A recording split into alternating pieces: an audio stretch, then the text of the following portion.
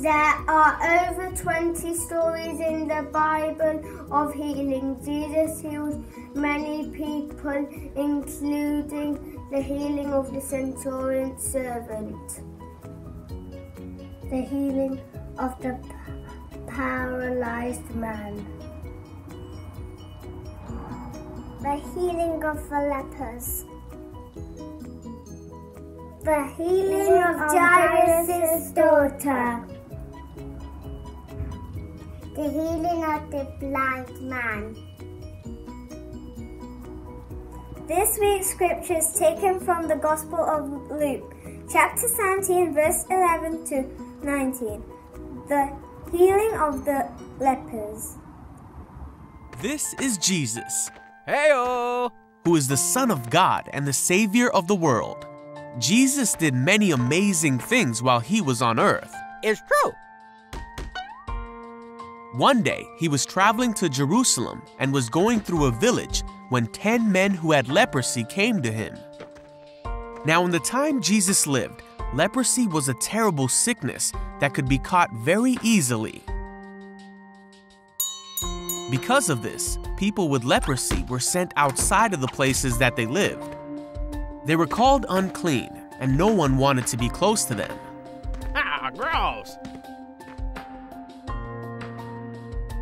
But when these men who had leprosy saw Jesus coming, Hey, Jesus! they called out to him and said, "Jesus, have mercy on us." And Jesus saw them and said, "Go show yourself to the priests." Oh, yeah, we in that. And as they went, they were healed and had leprosy no more.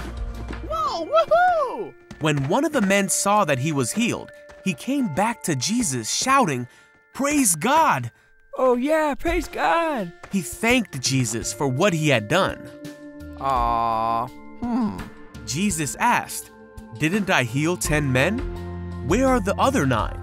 Has no one returned to give glory to God except this Samaritan?" Looks like it. Then Jesus said to the man, "Stand up and go. Your faith has healed you." Thank you. And so the man was healed because he had faith and he was thankful for what Jesus had done for him. This story tells us how Jesus loves everyone and healed 10 lepers, even though only one of them came back and said thank you. We can be reminded to be a disciple of Jesus and pray for others who may be ill or need a touch from Jesus.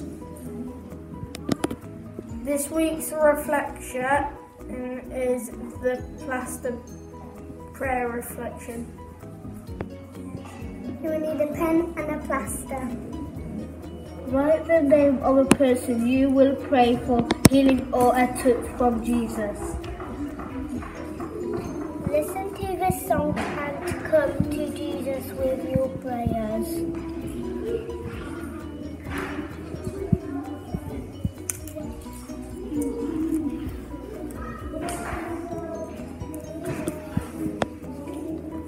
Your mission this week is to be like Jesus and help those who are sick.